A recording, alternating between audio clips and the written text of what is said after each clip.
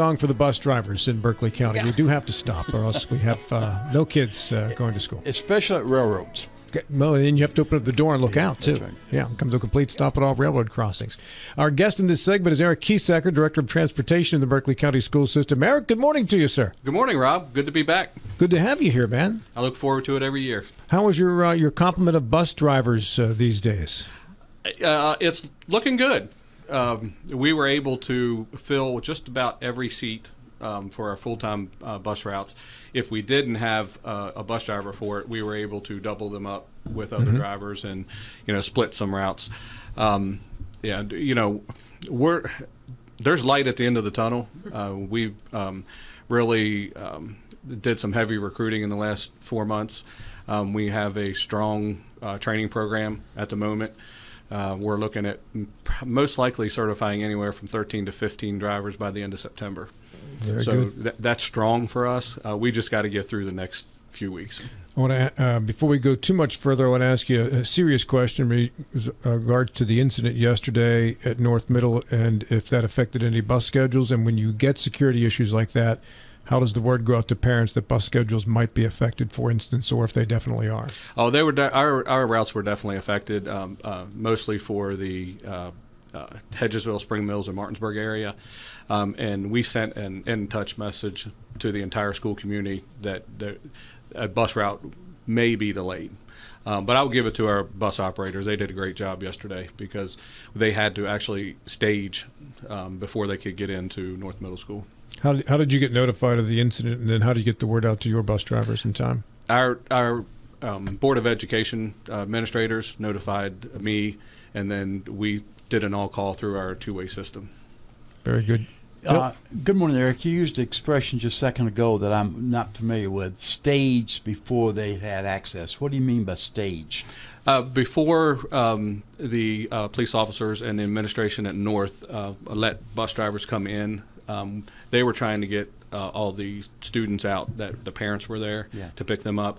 So we had the bus drivers stage their buses at Parks and Rec Center and Big Lots. Okay, and parking, you mean? Yeah, park. Okay, yes. sure. Okay, yeah. I understand now. Thank you. You say you've done a very good job of recruiting. Is it more difficult to recruit drivers or aides, or are they equally difficult? All the above. All the above. Okay. Yeah. Teachers, aides, bus drivers, custodians. It's. And for your gene pool that you recruit from, are they all demographics? Are they mostly older, retired folks, or what do you find? Lately, we're finding older folks that have retired from other jobs or looking to change. But we do get a number of younger folks come in that want to drive a bus. Yeah, I have a friend who's retired and has recently been as a bus driver, and he's fallen in love with it. He just enjoys every moment of it. He enjoys the kids. He plays games with the kids, geography games, the whole bit. Taking the a personal involvement with the families to make be known to the families. So, if he is typical of the bus drivers, you have some very caring, compassionate, capable individuals. Yes, I'll tell you, Bill, we do. I'm so proud of our transportation drivers, our mechanics, our administrative staff. I mean, we're not immune to the bus operator shortage that's going around the nation, but our folks have stepped up to the plate and do as much as they can to get children to and from school. And how many bus drivers do you have? 240. 240. Do you have an aide on every bus? No. There's a special education aide on every special education bus. Okay. Yeah. Bill, does your friend drive an elementary school bus? I really don't know that. I should know that, and I don't know. I don't know. So talk a little bit about that, Eric, because I know some folks will do two runs. They'll do the secondary children's run first, and then the elementary school. As far as doubling up and covering how many folks do you have doing that, would you say?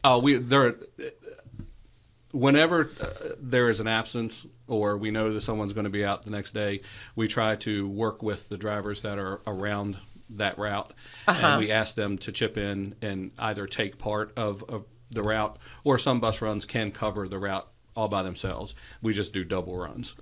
So, but that's the exception rather than the rule. Most people don't do a double run each day. No.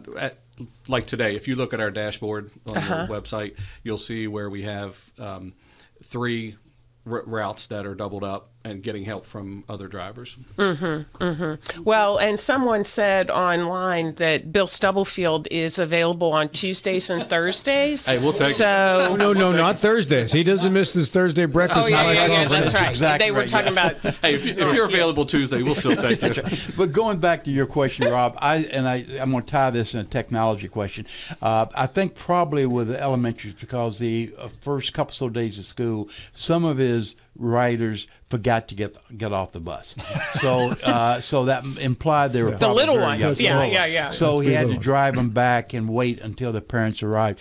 Brings to me the question: are the drivers dependent upon memorizing all their stops, or do we have technology today that aids them in where they should stop? Yeah, well, most drivers have their route down. We get a week of training before the buses start running, so we allow them to take their buses out, drive their routes. We also have what is called Edgelog, and it actually, in paper form, will route everything out stop by stop with directions. And we recently, and we're not quite where we want to be with this technology, but every bus has a tablet on it, and the state has allowed us, as long as it is blacked out, then it will say the directions for the route. So how do you, in addition to that, then you've got you may have the route down pat, but then you have to figure out what kid gets off at or gets on at what stop, right? Right. And then, little Susie Q is absent on this day, and then you have to remember, okay, she wasn't here this morning. Oh, but then Mom took her to school, and suddenly she's on the bus in the afternoon. I mean, I think people don't recognize how sometimes it is difficult a challenge. Yeah. But I will say our schools, our people at our schools and the bus drivers work very well together. If you had the chance to listen to our two-way radio in the afternoon, you'll hear bus drivers say, they'll call into a school, hey, I don't have such and such. Did she get picked up? Get picked up, yeah. So the drivers know their kids.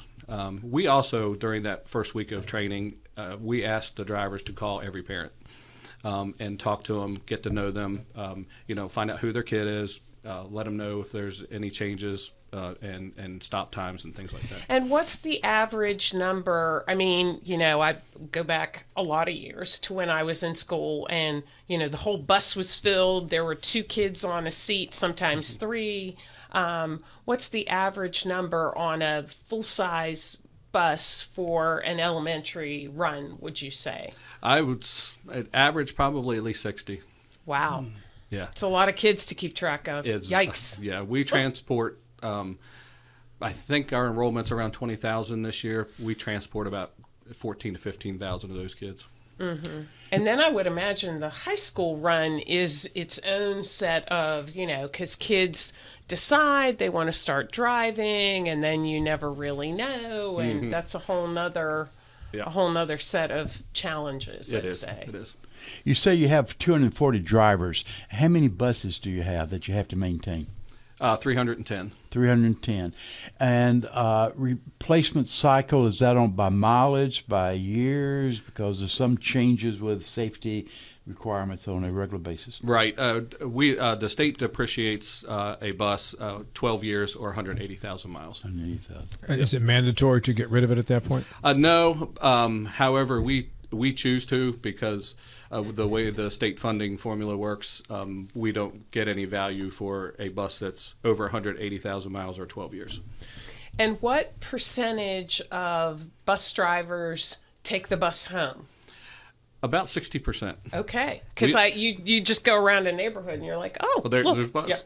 Yeah, there's a bus. Yeah, we're growing so much that we're running out of space at our transportation lot. Sure. So it's if you live within so many miles or minutes of your first stop, then we It's allow just it to easier. take home. Just It's start way from easier. home and Right. end from home. Eric, what can we do about the days when there aren't enough drivers or buses and runs get canceled? Is there a way to get those kids to school otherwise if their parents or guardians can't get them there? Unfortunately, Rob, no. We just don't have an opportunity to be able to do that at this point. If a parent cannot get a child to school, then they are not counted absent, and they can go into the website or call the school and get the child's work for the day. I assume if a run is canceled, it's because the driver can't make it for some reason or other. It's either that or we can't get it covered. We struggle if we ahead of time, if we know that people are going to be absent for the day, we can usually get it covered with other drivers.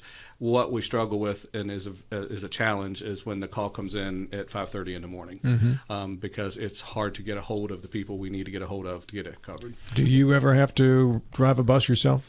I have been driving a van for some transfers for Hedgesville High School. We're trying to get that covered. And what about substitute drivers? Do you have a pool of people who just kind of like substitute teachers, or no? We have all of our substitutes that want to be full-time are on a run right now. Okay. We have a few substitutes that work here and there. They'll work Mondays and Fridays or a Tuesday, Like Wednesday. Bill. Like Bill. Yeah. Yeah. Yeah. You mentioned counseling. What about weather? And the question with weather, there's certain areas in the county more susceptible to ice than others, such as around the mountain. Do you counsel all the routes on a weather day, or are you on occasion selective which routes are canceled? If we're canceling for weather, it's the entire county. Every county, so you're not selective at all. Yeah. We talked about technology a while ago, and Jeff Haddocks made a suggestion. You should put a barcode on each student in order to keep up with them. Have you thought about that? Well, we're just beginning to get into that technology. We have it. Yeah. Because we do it for all of our special education students. There is a reader in the bus that will identify when the child gets on, when the child gets off, and we're working towards doing that for all kids. I did not realize that was a serious question. So you really moved up beyond me. That's good. Yeah. We just with the technology breach last year, it set us back. So we're still trying to work through those bugs. Sure. All right, Eric. So when is the first electric bus arriving in Berkeley County? It's a big topic on our Facebook page, and they all want Bill to be the first one who drives the electric bus. If I just don't back up. Yeah. Oh, but you won't need to worry about that, right? Well, I will say this: when we get the grant money from the federal government, we're already set to buy an electric bus. The challenge we have with electric buses is they are triple the cost of a diesel bus. It's $365,000 for an electric bus, and that's not including the charger. Why, I'm surprised with that, because electrical automobiles are more expensive, but not triple. Not anywhere close to being triple. Yeah, it's the technology in the bus. Okay. You know, Bill, you need to call your buddy Eli and get Tesla to start making some of those buses. If that improved the stock, I surely will. Because he's cutting prices on his vehicles, right? Only the smaller ones, not the Stubblefield line, and not the school buses. Yeah. Yeah. Hey, our guest is Eric Keesecker, Transportation Director in Berkeley County Schools, and as always, they're hiring too. So, how do they get in touch with you about being a school bus driver, Eric? Well, they can they can call us. We'll be more than happy to answer the phone. But the best way is to go online and apply for the substitute bus operator position for the posting. Go through all those pages, and then it comes directly to me. As soon as they hit the submit button, then I get a notification, and then we call them for an interview and walk them through what would be expected in training. And the training lasts how long then, Eric? Depends on how aggressive the trainee wants to be. Okay. They can be done if someone is really at it and wants to be done, it's 6 weeks. Okay. But if we know that people have lives, so we're as flexible as we can be. It can usually take 2 months. And then do you, once you get, see, I'm thinking of my retirement job here too. Nice. So you could have Bill as your aide. Yeah. Yeah. It would be a great team. Yeah, we would be. Quiet down there, young man. Don't be distracting Maria while she's driving. That's right. Yeah, That's we, right. we don't want to distract her at all on anything. See, now I lost my question. You distracted. We're at risk. I had a really good question, and I'll think about it Yeah, because when well- these guys don't interrupt me. Yeah, and while you're thinking, we're talking about training. What You goes see how in- Bill had one ready to go? He did. He's ready to go right there. I've not forgotten my question, Maria. Thank you. Okay. What's involved in the training, Eric? We have a minimum of 40 hours of classroom training, which is a combination of the trainer helping the trainee, and then and it's other computer training. It's through the safe schools, so they learn about what the bus should be doing, and then the trainers inflect what their knowledge is with them if they have questions, and then there's a minimum of 12 hours of driving. Do you have separate training for the special needs students? No, that is included. That's included in the training. How much psychological element is included? Unfortunately, not enough.